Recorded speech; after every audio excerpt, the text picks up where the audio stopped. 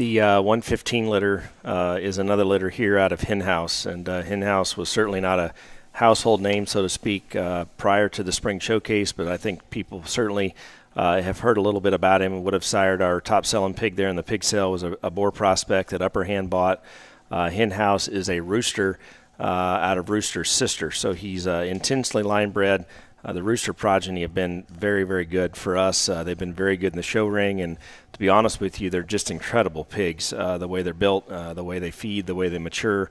Carl and I actually loaded a group of gilts here not too long ago. They were all roosters from the slat barn, and that was about as impressive group of individuals from a consistency standpoint as I can remember loading in a while.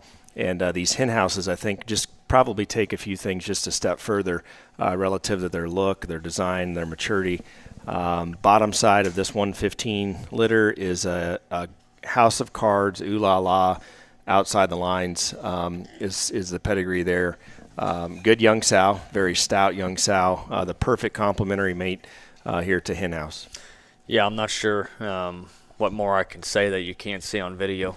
This is pretty non-characteristic for a Berkshire gilt to come from this breed and have these kind of far-reaching pieces.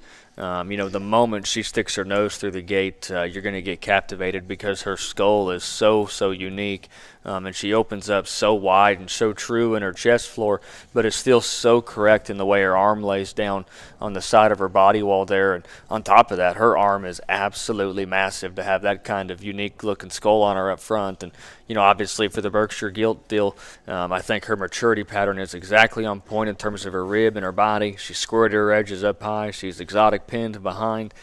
This one's legit. 115 forward is the real deal. No matter when and where you want to show them, this one's very, very good.